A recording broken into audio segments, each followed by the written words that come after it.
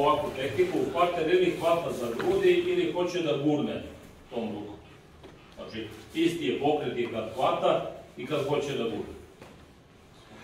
Probat ćete ovako, kad partner krene, sklonit ćete ga ovom rukom, to jest pomerit ćete se malo unazad da on ne stigne da uhvati i onda ćete skloniti partneru ruku. Tako, jedan od aspekata borbe je da on pokušava da mi smanji mogućnost za kretanje, a ja moram da sebi povećam prostor za kretanje. To je kao kad boksera nateraju u ćošak i sad onaj koji je sateran u ćošak pokušava da se izvuče iz ćoška ringa, da ga ovaj ne bi tukao, a ovaj drugi koji ga bije bi trebalo ga spreči da izađe iz tog ćoška. Znači, ako je distanca jedan korak, onda ne moram da idem unazad, zato što onda moja ruka dođe previše ka kraju njegove šake. Znači, ako je ovo, onda je u mestu. Ako je bio bliže pa krene, onda moram, da bi moja ruka završila na istom mestu, tu negde kod pregiba lakta, moram da uradim cugijaši. Probajte. Morate ovako držite lakat dole i ne rukom da sklonite, nego sklonite kukom ovako. Tako da on kad uhvati, kukom sklonite. Probajte. Šta se on buni? Neki put hoće da krene onom rukom. Hteo bih da objasnim sledeće. Ja stojim u formi trougla. Ako on krene onom rukom, ja ću do njega da dođem, znači ako krene rukom ovde, ja ću do njega da dođem mnogo pre nego što on dođe do mog ramena. Evo, gledajte još jedno. I do ovog ramena. Onda naravno besmisleno je da ovom rukom hvata ovo rame. Jel vidite? Znači jedino bezbedno za njega je ako ja stojim ovako da on ovom rukom hvata ovo rame. Ili ako je bio u drugoj formi trougla, onda napravi korak, pa tom rukom hvata to rame. Sve druge kombinacije su loše za njega. Ovo je jedina bezbedna kombinacija za njega, jer ja ne mogu tek tako ka njemu preko njegove ruke. U svim drugim slučajima koje ste videli, on je u problemu. Dakle, kada uradite to, ovom rukom uhvatite ovako i ovo sve uvrnite ovako da njemu glava i telo stoji tamo. I onda povedite u krug ovako. Znači, vešta je sledeća. Sklonim, uhvatim i povedem ga u krug. Provjerite. Pogledajte šta je problem. Kad partnerova ruka stoji ovako i hoću da ga povedem u krug, a on mi ne da. Ne mogu ja da vučem ovo ovako horizontalno. Već je jači i teži od mene, kako ću ja njega pomeriti. Zbog toga, u momentu kada uradite ovo i ovo, vaša kolena su klecnuta dole. I sad stoji čvrsto. Sada dignem kolena i onda ga kukovima povedem. Razumete, jel? Ako on stoji, okreni se samo. Ako on stoji ovako, pusti ruku dole, pravo gleda. I ja hoću da ga pomerim i vučem ovako. Kako ću ga pomeriti? Međutim, ako uradim ovo i dignem ga, on se ovako pokrenu. Tako da morate da uradite ovo, da dignete nogama i da ga pokrenete. Probajte. Dolazimo do malo komplikovanijeg dela tehnike. Pogledajte, kada ovako stojite i podignete nogu, tačno postoji mesto gde se dešava pregib između butne kosti i trupa. Znači, kad uradite ovo, tu je pregib. Znači, pregib je ispod pupka prepubične kosti. Sad, tu treba da namestite partnerovu ruku prilikom okreta.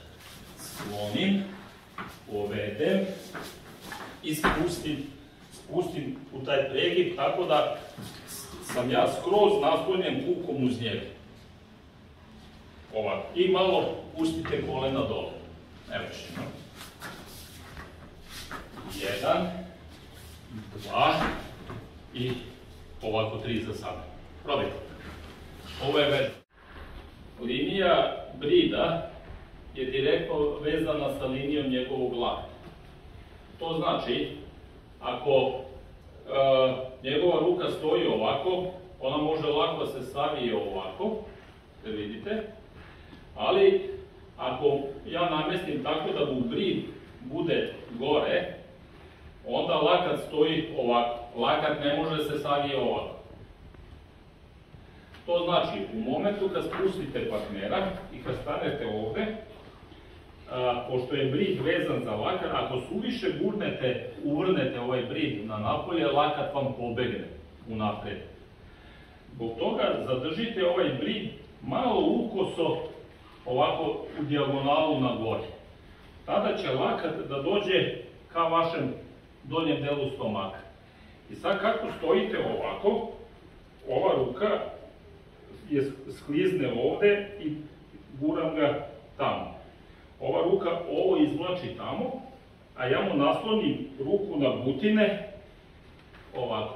I onda uradim ovo, vidite, počinje ga boli lakat. Znači, pravi se poluga na ovako, još jednom. Kako ste ga okrenuli, dođete ovdje i uradite ovo.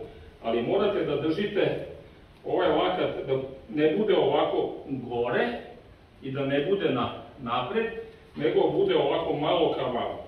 To znači da ovaj brid, vidite, gleda tamo. I odavde ovo, da vidite. Ispravim leđa, čučnem i pritisnem. Još jedno. Ovo je bilo ovde. Kako idem na dole, ovo ide ovako i drži ga težinom da ne može da ustane i da ne može da ode napred. Ovo ide tamo. Probajte. Gledajte, partnerova ruka mora da bude ostavljena na dve tačke, to jest u pregibu kod vaših butina, a stomakom pritiskate sredinu. To znači, ako ja držim ovako, i sad ustani i pritisni sredinu. Vidite šta se desi sad. E sad, pošto ruka ne može da uradi ovo, jer je lakat gore, onda on mora da ide dole. Znači, još jedno. Ako on pritisne, ovo se dešava. Ovo su vaše butine, a ovo je vaš stomak. Princip je ovaj. Kao da mi je ovako njegov lakat naslonjen na sebe i ja uradim ovo. Vidite kako ide dole i kako ga boli. Ovo ga boli. E sad, kako sam došao ovde i ovde? Ovo ne smem da pustim da ide ovako, nego rekao sam ovo ide tamo. Ovo ide tamo. Ovo ide tamo. I kako stoji, mogu i ovu ruku da pustim. Onda je ovo. Morate pažljivo, zato što možete lako slomijete, ako uradite kako treba, možete lako slomijete lakat partnera. Znači još jednom. Sklonite, uđete, okrenete i dođete do ovde. Ovako, kad ima polugu, on sad nema gde da beži, odavde, ova ruka sa nogom i kukom ne dajući mu da ustane, ide unazad, a ovo gurne ovako, tako da ga bacite ovako. Kako stojite ovako, ne ovako, jer ovde nema nikakve poluge. Zašto nema poluge? Zato što kad ste otišli glavom napred, ovo ode pozadi ovaj deo tela i onda potrošite energiju u horizontalnoj ravni da bi to nazvao kompenzacioni pokret. Koliko ovo ode tamo, ovo ode ovamo. I mora stojite ovako. I kako stojite tako, uradite ovo i bacite sa mene. Pravite.